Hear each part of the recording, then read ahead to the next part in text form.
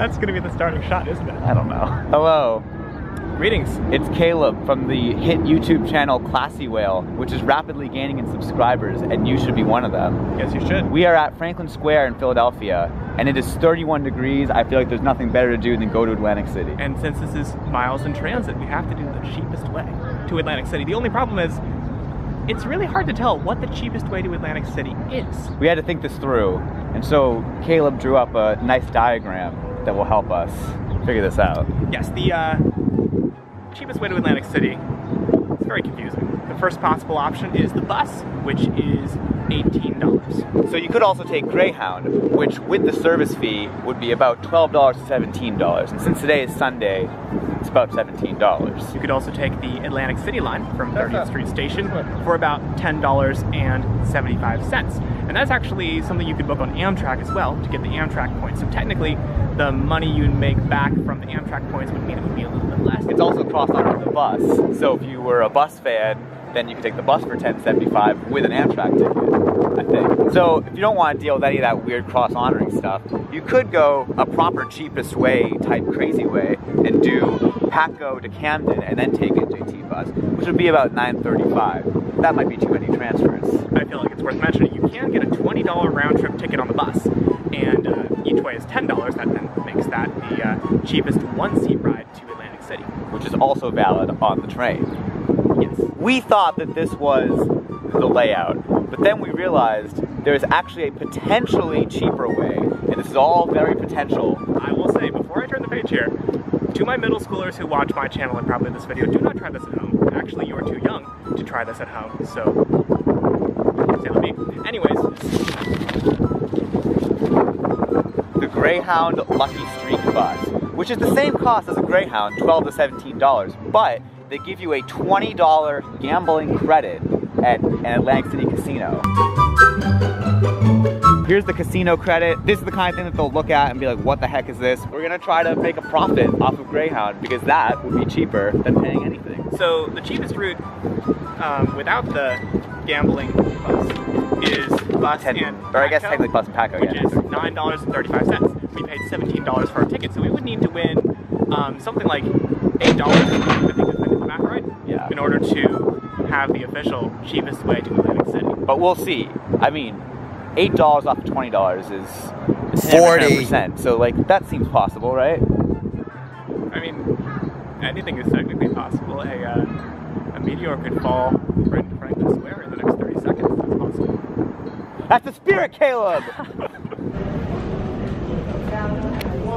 Here we are in the Greyhound station. You will note that the bus to Atlantic City, the gate number says "See Agent." Caleb, should we do something about that? Perhaps we should see an agent. I guess it's line A. We are 2 minutes late, which is not bad. Yeah, not bad for Greyhound. Although, we should point out here that you can't actually day trip to Atlantic City on Greyhound. Right. There's a once-a-day trip to Atlantic City, and then it doesn't come back, which is why probably like 2 people got on in Philadelphia. It's also worth knowing that this bus does come from DC, so it's actually decent, and that makes more sense. That's like a longer trip, so you're gonna make more of a journey out of it. There was a really nice river there, and I couldn't get it in time. That's a mood. So I've never done this before, so I think I'm gonna need some help. How to gamble? You gotta know when to fold them, know when to hold them, know when to walk away, and know when to run. Because see, you never count your money when you're sitting at the table. There'll be time enough for counting when the deal is done. Well, that's the song. We are literally doing research because we are hopeless. Indeed. Here is the Farley Service Plaza, which, fun fact, a couple of random NJT 551s just pull into and stop at. I don't know why anyone would get on the bus there, but that's an option. We've been awkwardly sitting in the Caesars bus terminal. No doors have opened yet. We realized that we're 20 minutes early, a little over 20 minutes early. Yes. Wouldn't it be funny if they just didn't let us off until the arrival time? No, it would be torture.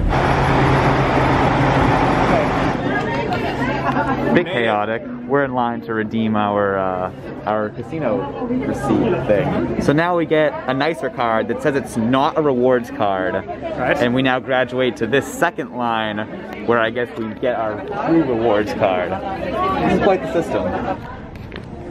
It's a nice bus terminal, I have to say. Well, it's not nice, but it's substantial. Substantial, yes. So we got these very fancy cars with our names on them.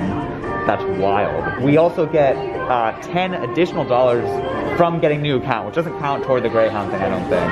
Right. But the $20 on this takes about half an hour to register, so I think we should get lunch before that. I thought she was saying that $10 for the food takes about. I couldn't hear half of what the person was saying. There's a lot of money being thrown around already, and we haven't even started gambling yet.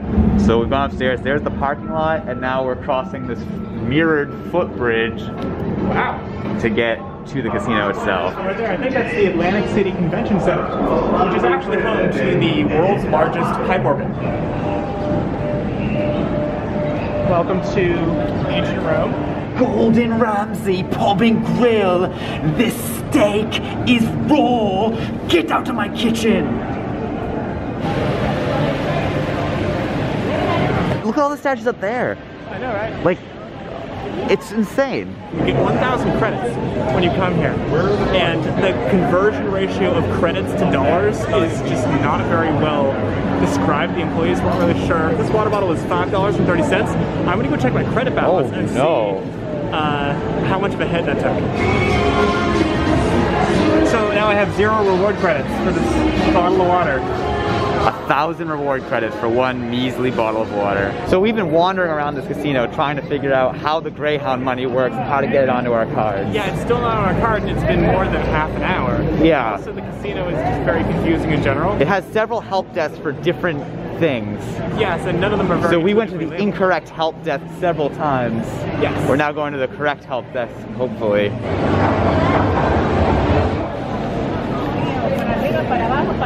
So Caesar's messing with us, Caleb. We were so excited to do like craps and roulette to get decent odds, but it's Greyhound or Caesar's or someone decided that the 20 bucks is only valid in slot machines, and therefore we have basically 0 odds of possibly getting the $8-ish we need for this to be the cheapest way. Now, to be fair, they did say it was only for slots, and both of us missed it. I couldn't hear half of what the person was saying. It's not to fault them for being deceptive, they're just being... Just to fault them for a crummy business model. I guess it's free money, but it's also like free money that you're just gonna throw away into a slot machine. Right.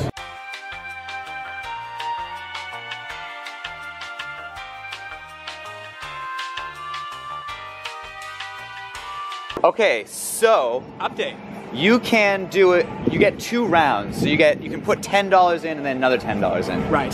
So we did $10 at like an old school slot machine, lever, bam, bam, bam. Not that any of it is particularly fun, but there's definitely a thrill of some kind to it, especially since it's not our money. Yes, it is yes, Greyhound's yes. money. I would like to stress here, only ever gamble credit that you're given. Never gamble your Right. own money. It is not smart. But I will say we have made a decent amount of cash so far. Yes, we have. I've made about $5. And I've made $6.25. And remember, our minimum is 8 to be able to have this be the cheapest way to Atlantic City. Right. So we have $10 more each to gamble. So we'll update you. And just remember, we've spent 10 and received less. So it's a bad investment, but it's not our money. We've wandered to this empty corridor to discuss our winnings and losings. I have achieved the cheapest possible route. Well, not cheapest possible, but... You could have won like $1 million. But still. You have achieved the cheapest route of the ones shown at the beginning of this video. I won $10.25. If you do the math on the $17 Greyhound ticket, that means my net loss was only $6.75, which is cheaper than taking Patco to Camden and then the bus the rest of the way here. Right. However, Miles had a bit of a different experience. On my second $10, I did not win a single cent from that whole second $10. So therefore my winnings stand at $6.25, which brings my cost down to $10.75, which means we literally could have just taken the train down. Or I could have literally just taken the train down and had a fun train experience instead of being stuck on Greyhound. And then stuck in a smoky casino.